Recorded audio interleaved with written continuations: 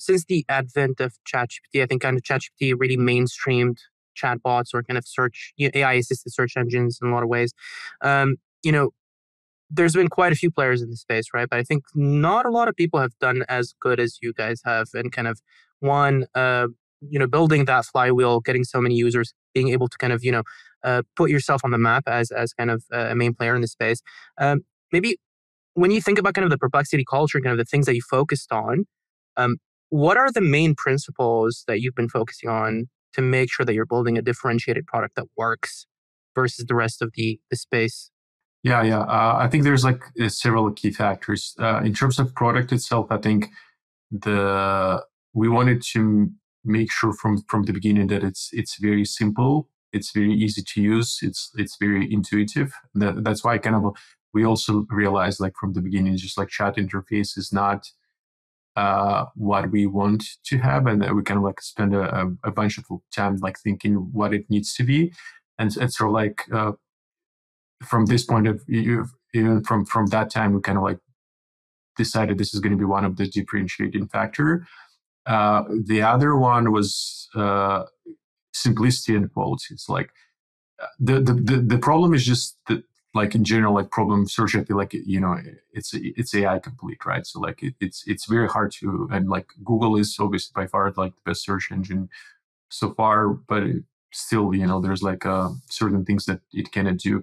And because this problem is like so monumental, we just decided, okay, so let's just like try to solve this like small piece, but like try to do this as best as possible and see how long it's going to take and like where it's going to take us. And yeah, it turns out it's actually a much harder problem than we even initially anticipated. And kind of like preserving still that mindset that, let's just do the simplest things, but do them right and high quality, and just keep doing that. And I think instead of like trying to maybe go after like many things at the same time, and then like doing them maybe like not as good. And because of that, we sort of like, okay, so we decided like what kind of like team we need to assemble. We definitely need to have people who care deeply about those things. So like care a lot about like a very good infrastructure, care a lot moving fast, care a lot like building things with the high quality and like things that work fast. Because essentially, I think like Google told everybody that like you have to get instant answers. It's just like you cannot wait. And if we were like, especially, like now that we launched enterprise, if we want to like save people time, we not only have to provide them very high quality answers, but also do this very fast. And so doing those things together, it's very challenging. So yeah, essentially, I think kind of doing small things, but like very deep, like going very deep there and like very high quality is just like what we're trying to do. And I think we're going to continue to do that. Yeah, and you mentioned here doing small things, but doing them quickly, doing them high quality. And I think kind of the culture of fast iteration and operational excellence at Perplexity even, bleeds out on, when looking at Perplexity, as an outsider myself, I'm looking at, the velocity of features being added, the velocity of new releases, new launches. You mentioned Enterprise. Enterprise was launched yesterday. Maybe walk us through that culture of excellence a bit more in depth. And maybe what can you attribute as the key success factor behind this culture of excellence, right? When you're building out the team you're hiring. Walk me through that as a leader of the organization. Yeah, so I think it was very important from the beginning is just like to get like very strong foundation, like core team.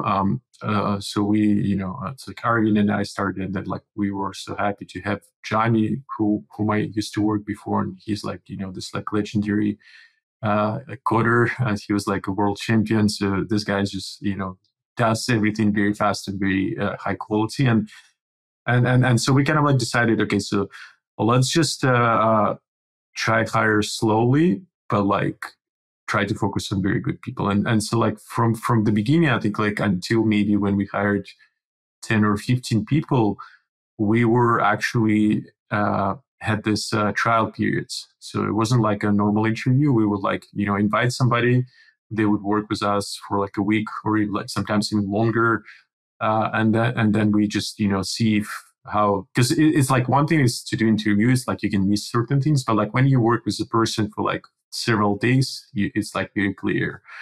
And that, even though it was like a time consuming, I think it turns out to be a great idea, because like we were definitely able to like get those like first 10 people who are like very trustable, like they're aligned on the mission, very fast, very strong.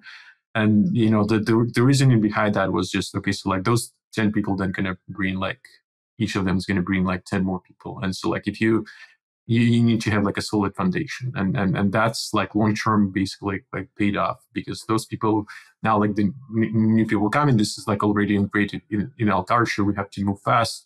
There is like you if you can do something today, you have to do it today rather than like doing it tomorrow, like next week. And sort of like have this insane pace and momentum is just something we, and like basically this is like one of the things that I like right now spend a lot of time kind of like maintaining, is just like, how do we, as we get bigger, how do we don't lose this momentum?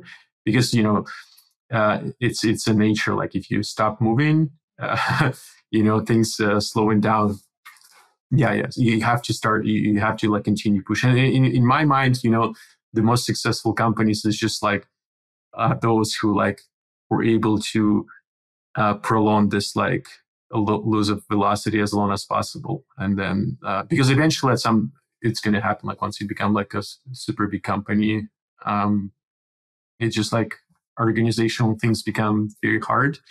And so, but yeah, we're trying to sort of like push it as far as possible.